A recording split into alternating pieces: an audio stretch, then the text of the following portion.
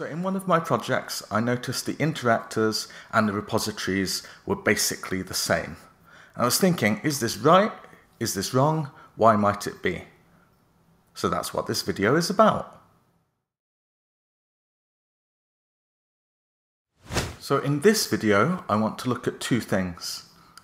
This diagram, which shows the interactor in between the entity and the repository, and also this project, which is kind of a real-life working of a music project. And you can look at the whole project in the repository, but hopefully there's nothing too surprising here. There's a search flow separated out Screen Factory, all this type of thing. I've created a view controller programmatically, and it's got a collection view, and you can search the artists or albums using it as the user. And then we have our view model. So our view model is getting the data, but it's getting it from in an interactor. So here, there are a couple of functions that it calls: get search album and get search results. So we're getting back information through the interactor.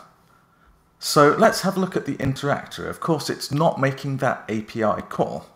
So what's it actually doing? Get search results. Well, it's doing something quite complicated here. Search results is getting the albums, the tracks, and the artist, and combining them all. So what does the repository do? Well, the repository is calling the API and then returning the result. And of course, the API itself is making that call from, say, something like this URL. So why would we have the interactor separate from the repository? In lots of parts of this project, they're doing the same thing, kind of you're just passing the data on. But this particular interactor for the search shows we're doing something more complicated. We're combining these calls from the repository, which is abstracted from the API.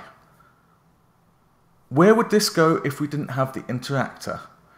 Well, kind of, you'd have to put it into the search view model, which is fine, but it's not reusable, and you're starting to build up a rather large view model here, because I just want the view model to prepare the data for the view controller. The interactor is doing this work with the data that feels like it kind of doesn't belong here.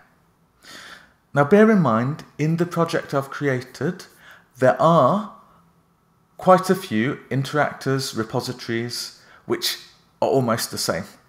This is a good example where it's a slightly larger place. So this is a classic case of it depends. Even in the case of my project, some instances seem to demand an interactor, others don't. And yet for consistency in that project, I've used them all the way through. Would I use them in another project? It depends on the project. I think it's particularly nice to understand why you might have interactors and what you might use them for. Anyway, I hope this video is of help to you, and perhaps I'll see you next time.